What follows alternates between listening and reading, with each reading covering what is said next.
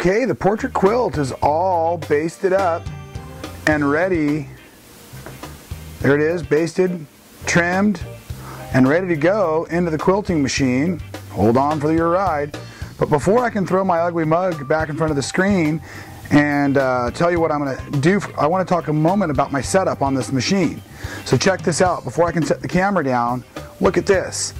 I have acquired huge sheets of Teflon through some experimenting phases. All of this, it's Teflon coating. So I've got an extra smooth work surface to the left and behind my sewing machine. And that's going to really help things work smoothly for me. Okay, ready for some close-ups on some detail stuff? Here we go.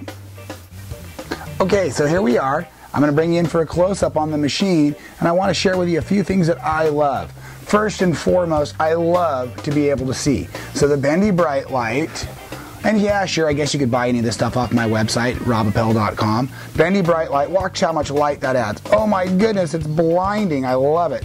Okay.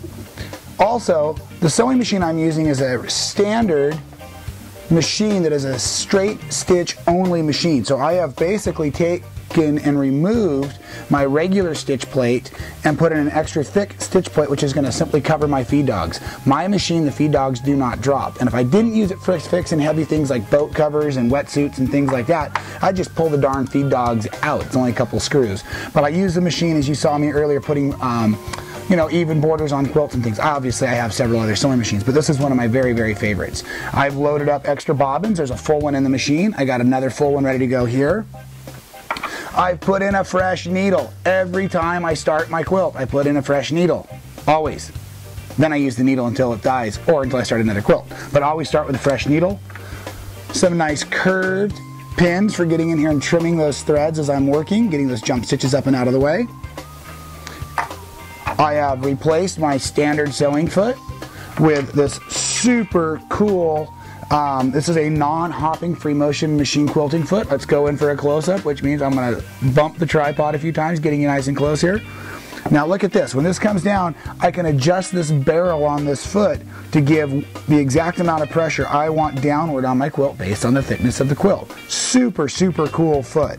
Takes a little getting used to, but this is not going to hop up and down with a needle stroke. This is going to simply sit right where it belongs. And then last and absolutely not least, check this out. The sew slip mat. This is a Teflon coating for the bed of my machine.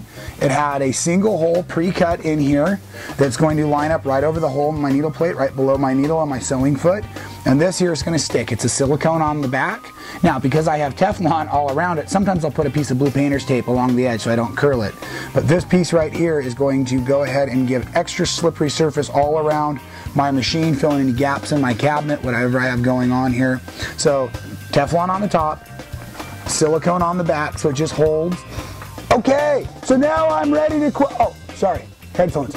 Okay, so now I'm ready to do the quilting. Couple last things I do. Machine grease glove, sticky, sticky fingers. I've got my ice skating rink below me. Quilt is under the needle. Deep breath. Time to put on my very favorite music. I actually like to quilt to jazz, believe it or not, because it's got a lot of movement to it, doesn't have a lot of words to listen to. I can just get involved. Sometimes a little reggae, fast-moving reggae is called ska. That's a fun one too. But anyways, a little jazz for me tonight. I think it was what we're going to do.